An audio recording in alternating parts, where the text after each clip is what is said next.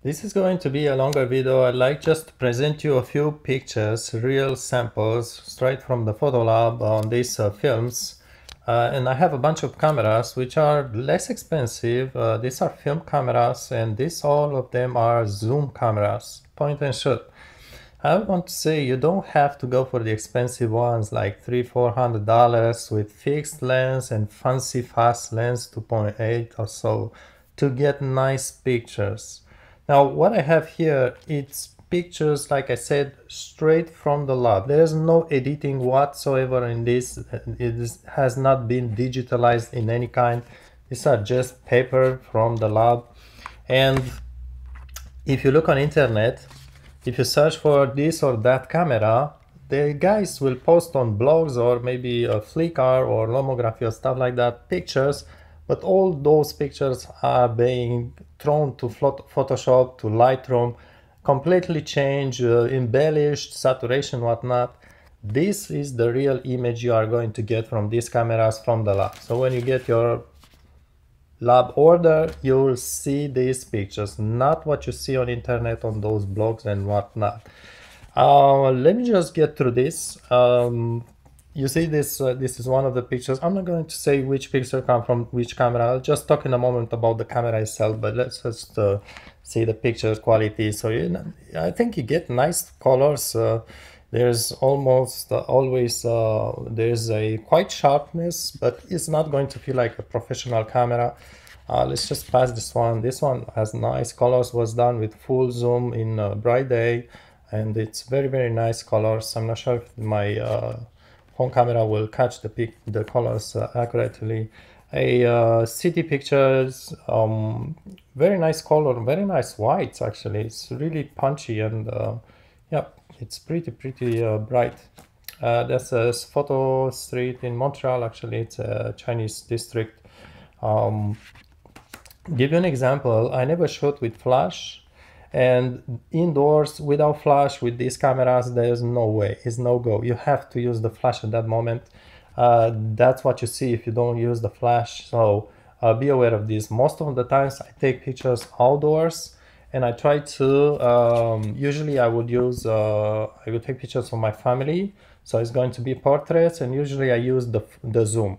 So that's just my preference, and never with flash. But you get the idea. It's just, I think, look at the color of the water here. It's just nice. And I have to say, these cameras, the idea behind the film is that digital. I'm not going to argue against digital. I think the professional digital cameras as of 2020 now these days are perhaps much more performant than these cameras. No way.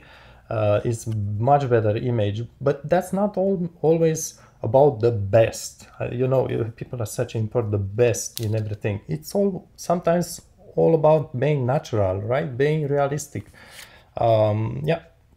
So just throwing to you a few more pics to get an idea what you can get with zoom cameras, because it's not always it's not all about feeling having the mechanical touch or being kind of analog, if you want, analog trend. You also need to get nice picture. If you don't get nice picture, you won't use that camera. So that's also important. Yeah, local Toys R Us. Now this one had a little bit of light fallout on the corners, a bunch of hands. Yeah, gives you an idea. Sharpness wise, I'm going to say is again, is not going to look professional, but it's good enough. And these are 4x6 pics, so 4x6 paper prints. Before I start with this, let me just throw something in. This is a camera that I had maybe 20 years ago, and I just gave up on it. It's a camera that today costs $300-400, and I'm thinking, I guess it's climbing. The price is climbing. It's called Olympus Stylus MGU, or sometimes, yeah, MGU or something like that. It's a weird name. It's a very compact camera. It's much smaller than this. This one, Konica, is the smallest of the bunch and one of the smallest of that time. And that Olympus Stylus is even slimmer and smaller than this, and also waterproof. Has a fixed lens f2.8, and people are raving about it. Why? Because when I look at the pictures that I took back in days with that camera, Olympus Stylus, to me it doesn't look that impressive. It's just, it's okay, but no, I will never spend $200-300 to get that camera and have this kind of pictures. No, no way. That's no way. That's on my face. That's in Greece. It's a monastery there. So yeah, that Olympus may be fancy, maybe, but I think what's happening is that people are uploading pictures on blogs about that Olympus. There was a review that got a lot of views, a blog, and they modify those pictures. They throw them to Adobe Lightroom. It's just completely different image than what the camera actually takes.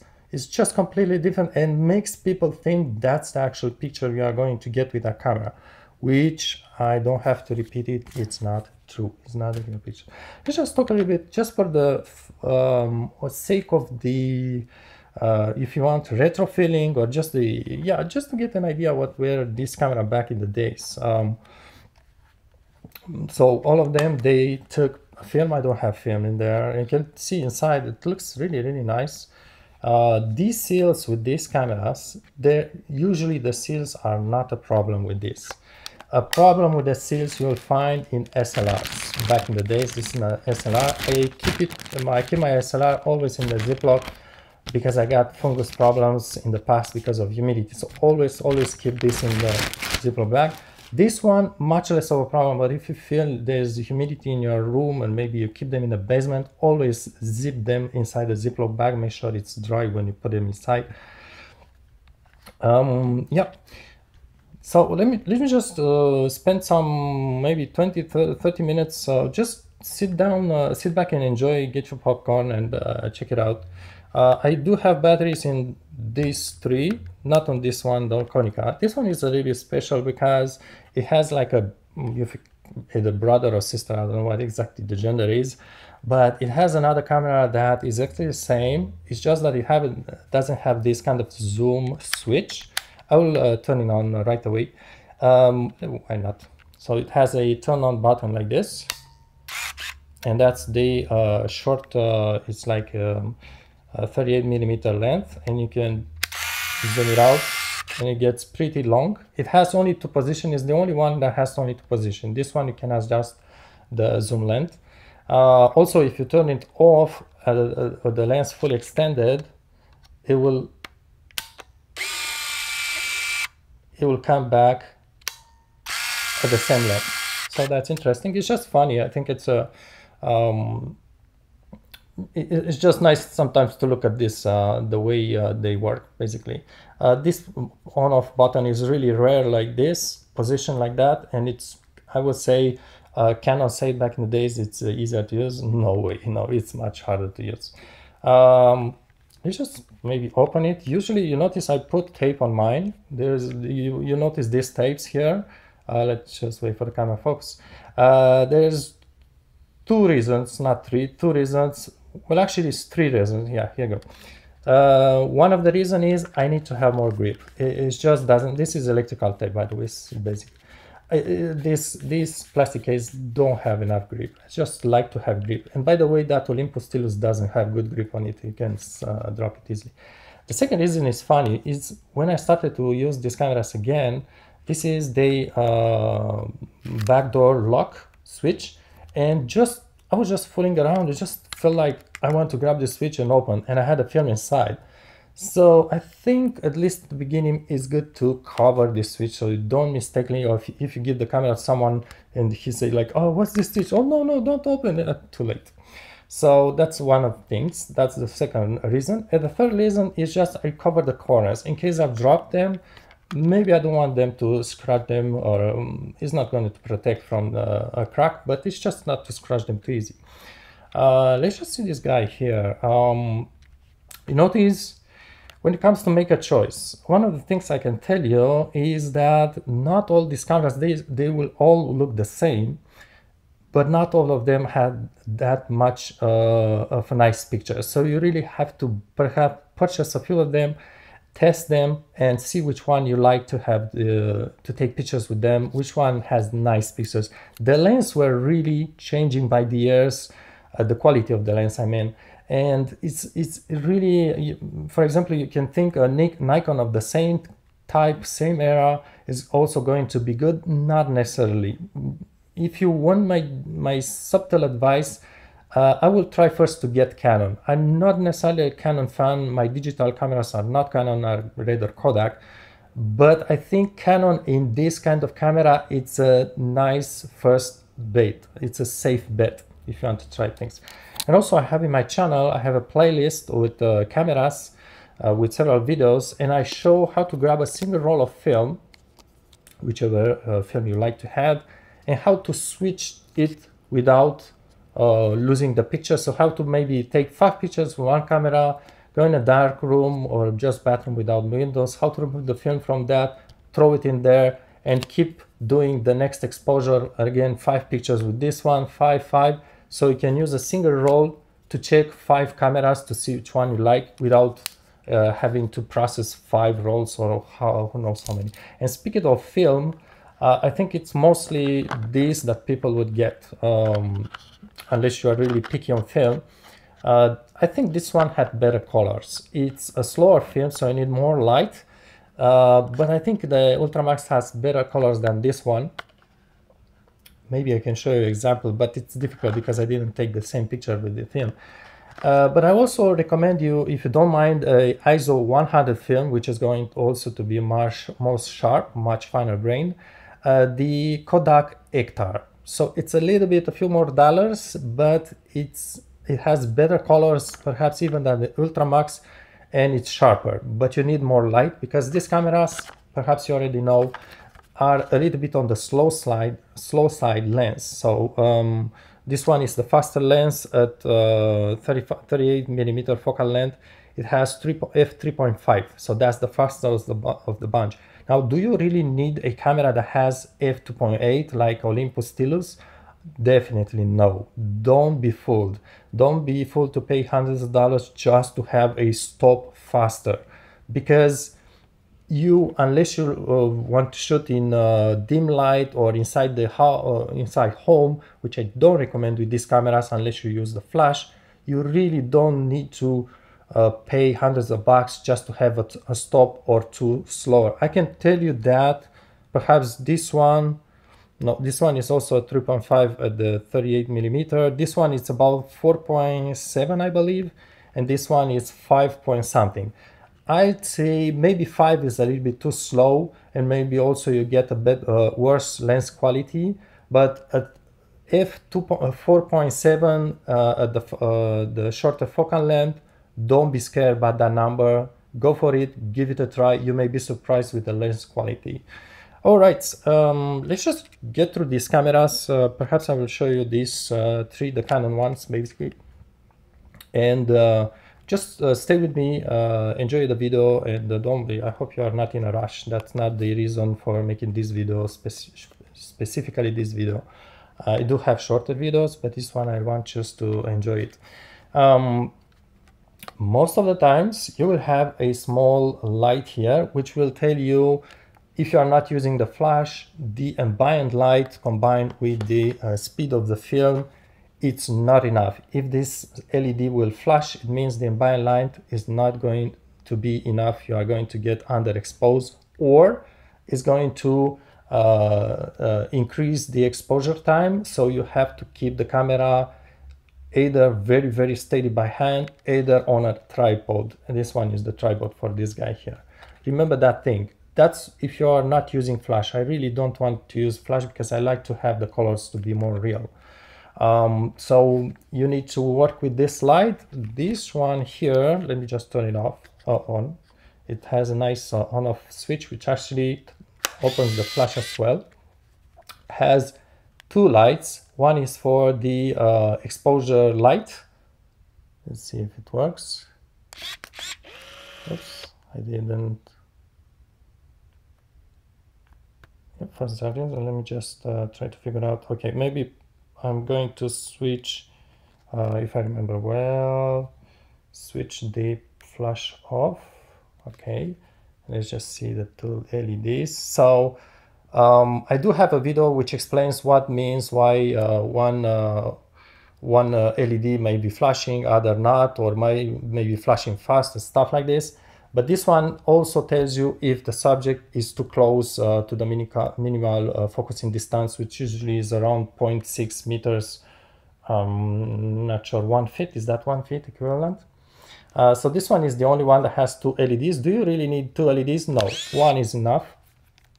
Do I have a, yeah, I do have battery in this. This one I like it because you can turn it off, the flash, by this single switch, and it stays off all the time if you are that kind of person who doesn't like flash. All others you need to turn the flash off at each use. So this one, you remember I had it off, but now it's on again, so you really need to press a few times. Now it's not always a problem because most of the times you are going to choose your light correctly and you are going to have the light here, the LED steady. Not sure now it's steady. No, it's not enough light in my room. But usually you won't have to turn the flash off manually because you won't basically you will have enough light, so the flash will not fire and you will see it in the steady light here. So you don't always have to check the buttons. And by the way, the Olympus also had, you had to turn in the flash off every time. Let me just show you something on this one. I remember how to open it. It's interesting the way it looks inside, and it's pretty unique. And let's see if I have enough light to show this. Okay, here we go. So right now it's the extended zoom, and if I would get it to the hopefully let's see it. Yeah, here we go. So check out what's happening when I extend the zoom. There's like a small lens that comes down and covers the base lens. Did you see the base lens? So it's really interesting. Maybe from a distance you see it better. It's just the design way. It's just interesting, and this is a slightly older models, perhaps from around 85 or so. These two others are from around 2000, 2002 or so. So yeah, this is a nice camera. I think it's a little bit bricky, but it's easier to keep in hand. Usually the buttons are not really nice on these Canons. Well, it's just basic button, not too hard to push down, but you don't exactly feel like on maybe an SLR or so. Now this one, just turn off perhaps the Canon. It doesn't matter, actually, I can leave it like this. On this one, let's just turn it on. Let me show the zoom, because not all videos online show the zoom. So you have this zoom button. Actually, you have, this one has a zoom from 38 to 105. It's a little bit longer than the other ones. And you notice the color, the lens coating, it's pretty nice. You can turn, there's a few options. No, I didn't use the well on this one.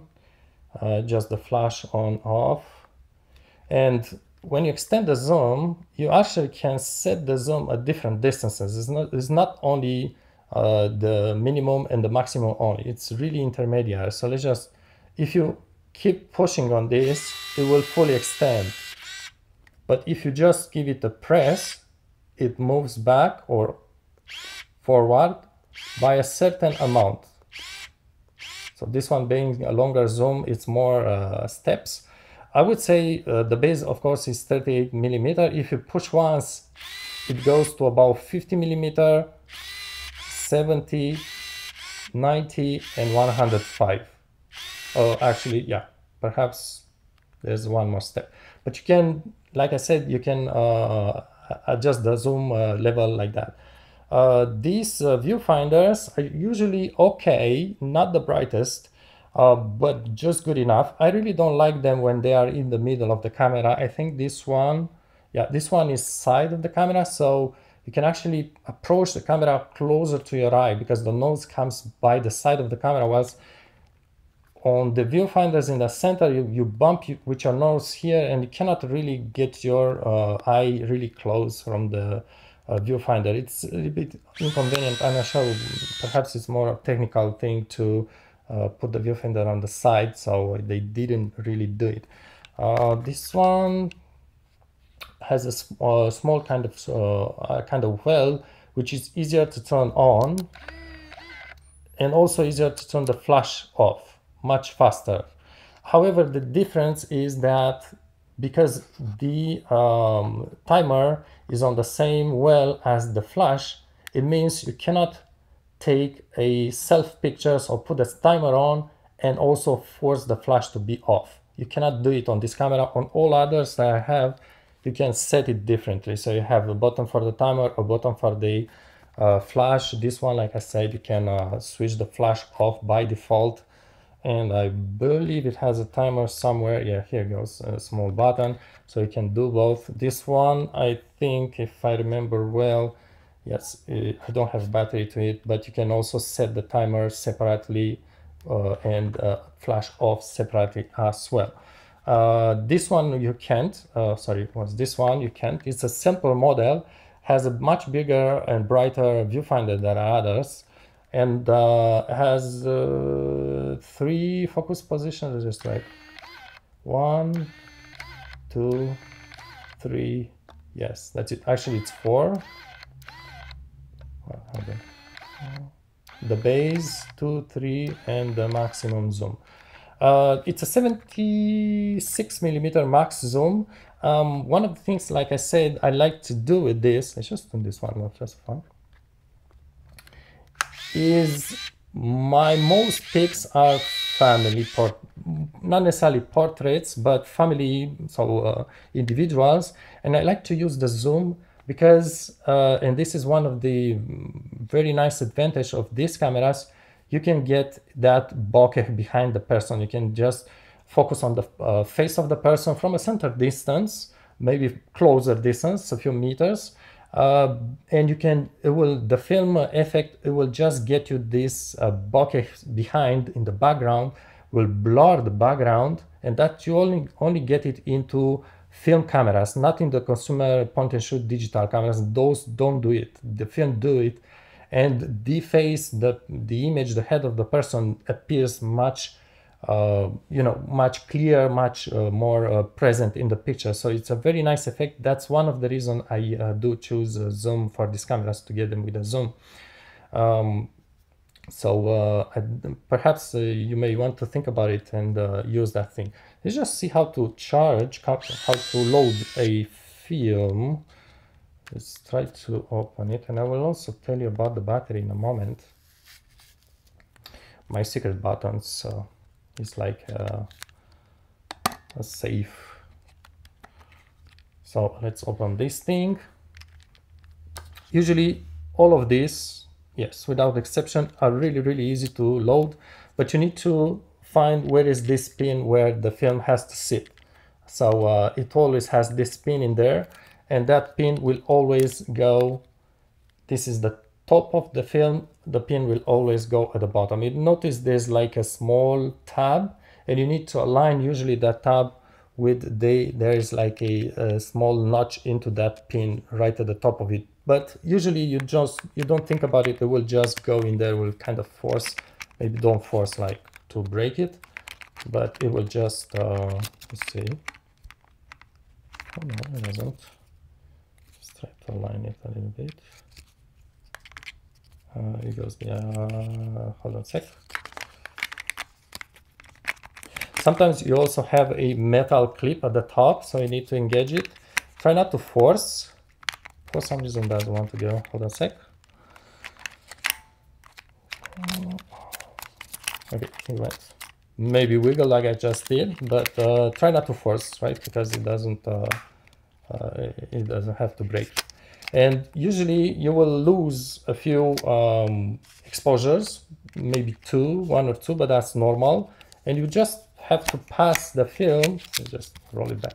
You just have to pass the film until it gets in there a little bit, by like 1 inch, not even half an inch, 1 centimeter. So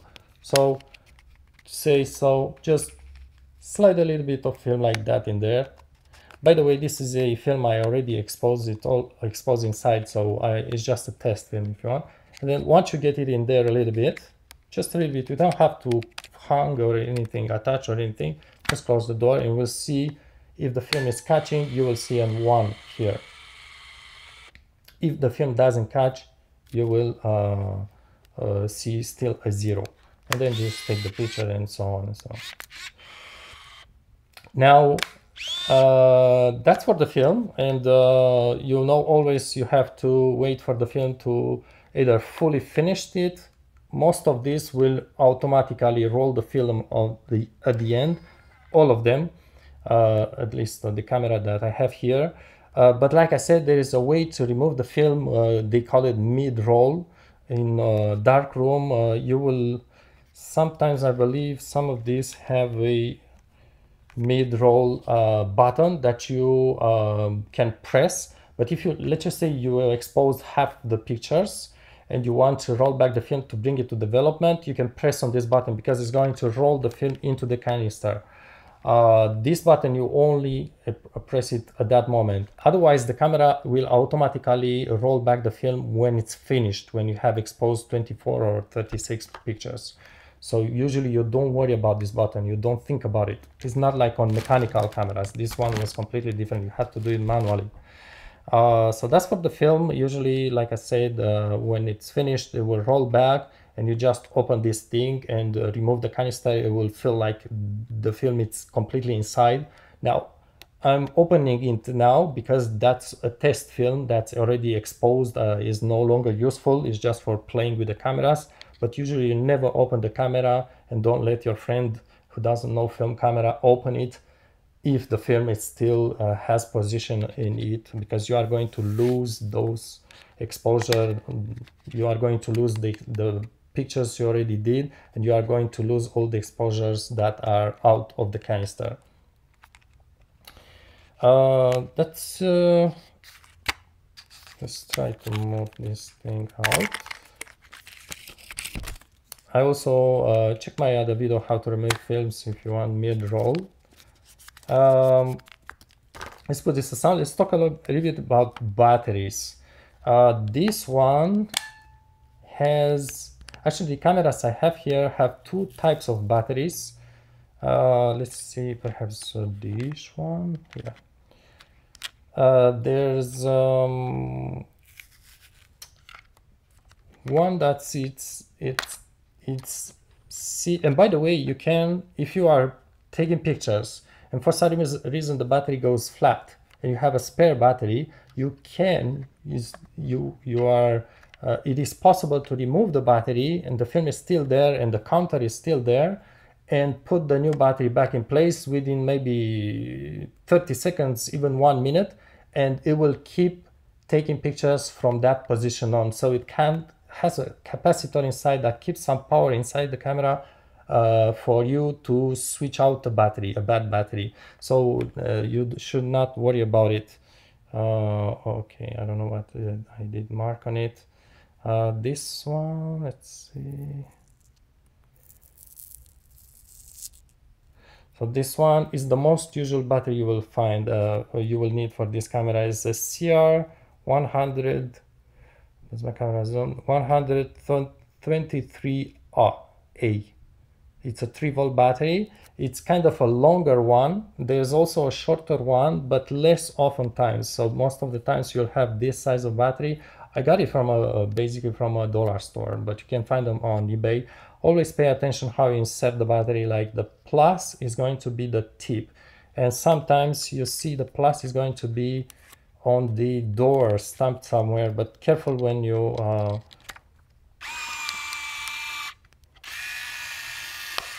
you see, that's funny, it got it turned off and on. So careful when you position correctly the battery. Do I have one that has let me see here.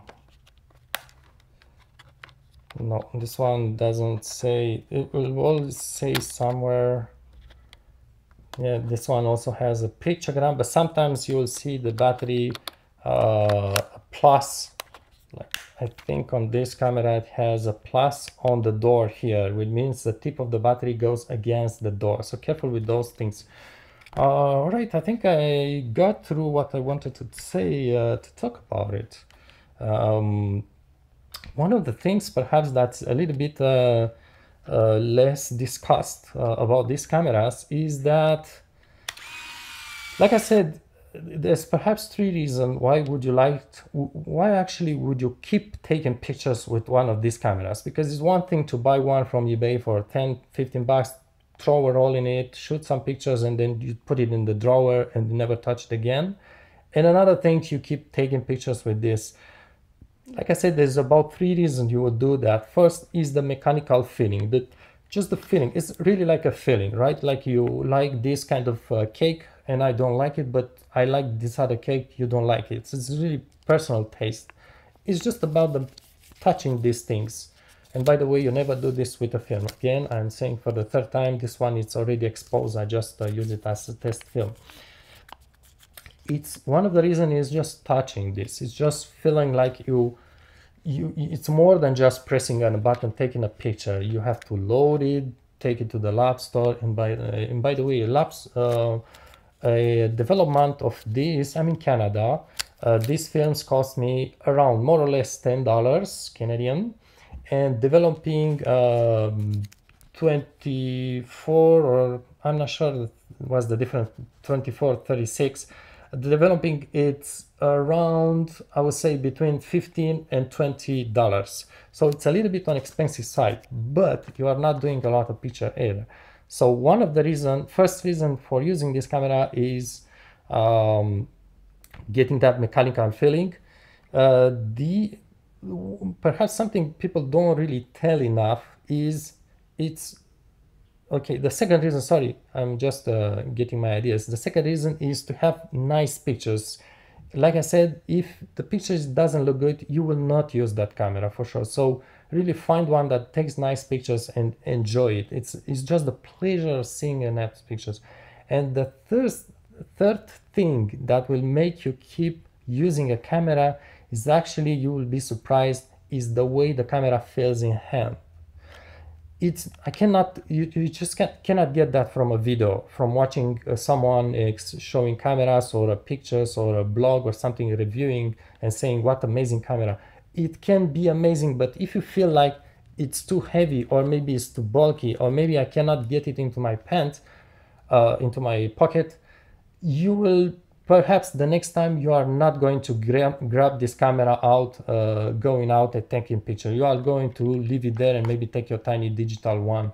So finding a camera that's nice to keep in hand, is nice to handle, is nice to carry along, just really that basic, that's important, because that's one of the factors, and like I said, it's one of the big factors that will have you keep using that camera, besides the picture quality and besides the mechanical feeling. So think about it when you look for a camera, and try to hopefully find one that has nice picture and that's also nice to carry along with you in your travels, or just going out and take a pics with your family and friends.